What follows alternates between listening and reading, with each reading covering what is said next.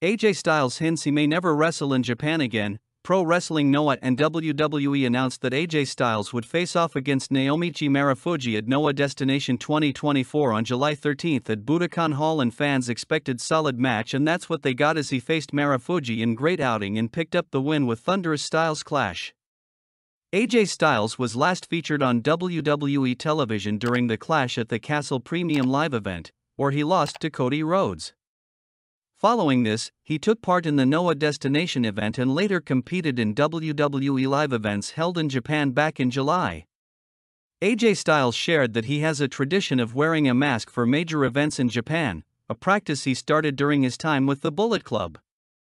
He mentioned that this might be his last mask appearance, encouraging fans to make the most of it, seemingly hinting that he may never wrestle in Japan again. Regardless, we will have to see if Styles will truly never compete in Japan again in the future. Friends, do you feel AJ Styles will never compete in Japan again? Let us know in the comments below.